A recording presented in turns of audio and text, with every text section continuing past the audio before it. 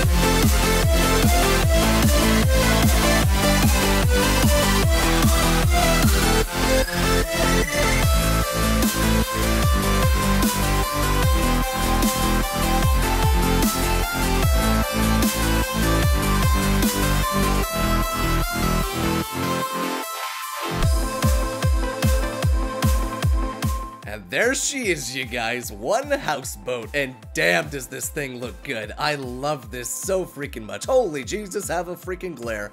So why did I build it out of tech as opposed to metal? Well, truthfully, tech looks better than metal in my opinion. Metal is just too brash and it's just too gross looking, but the tech gives it that luxury feel, you know what I'm saying? So I love this houseboat so much, and truly, you could live on this thing. The only thing you would probably have to add is maybe a campfire for food, but I mean, you got your chem table and you got all sorts of stuff. I mean, this could be also a retreat for you to get away from your land base, you know what I'm saying? Take this houseboat up the coast of the island, or for God's sakes, everywhere in Ragnarok, because I haven't seen it yet. I don't even know yet. Hello! But yeah, this houseboat is just awesome. I tried to incorporate a lot of glass into it and some windows and stuff like that. That way it felt more upscale as opposed to just a floating block, you know what I'm saying? And then this glass that goes all the way across the top, dude, that's so freaking cool. I love that so freaking much. So it's like a 1-bedroom, 1-bath. It's pretty much your own personal yacht, if you will. And you got a nice little sun deck out here. And I just love this build so much, guys. So I hope you guys enjoyed today's Montage Monday, and if you did, make sure you smash that like button, and subscribe for more daily videos, and if you haven't done already, follow me on Twitter. And guys, I will see you in the next video.